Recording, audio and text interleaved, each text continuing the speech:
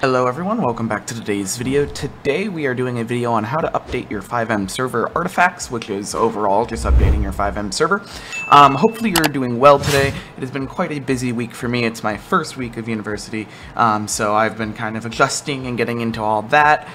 So I will have a video on some of my experiences very soon. I can't wait to share that with you. Anyway, let's get straight into today's video. Today we are going to update our FiveM server.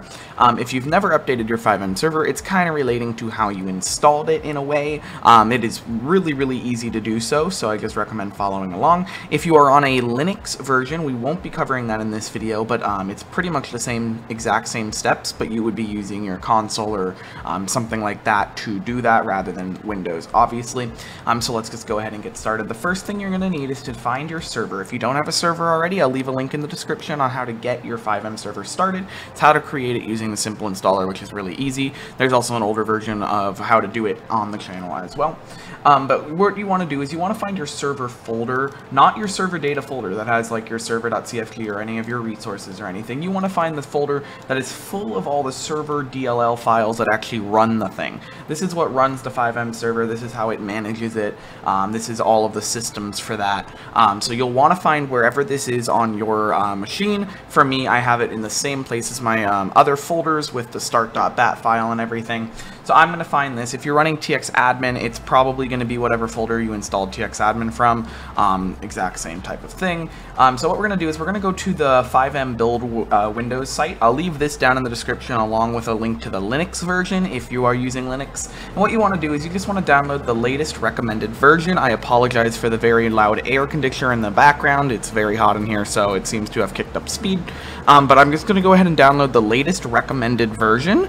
You just go ahead and click this. It will download in a zip file. Go ahead and open up this zip file in a file type of Explorer, WinRAR, WinZip, 7-zip, one of those works.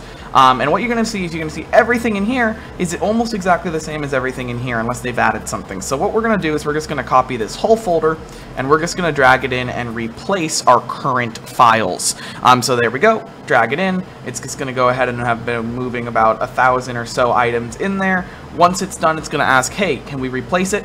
Go ahead and press replace, just like that. Wait until it's 100% complete.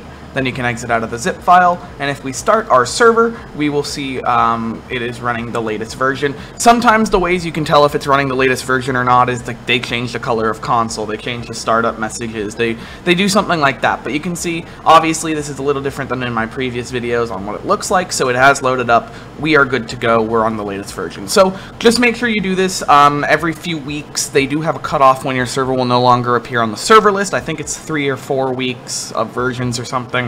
So make sure, or maybe it's 3 months, I don't remember, but just make sure to keep updating your servers. It's very important. Hopefully this does help you figure it out, and I'll be back in the next few videos with more info. See you next time, everyone.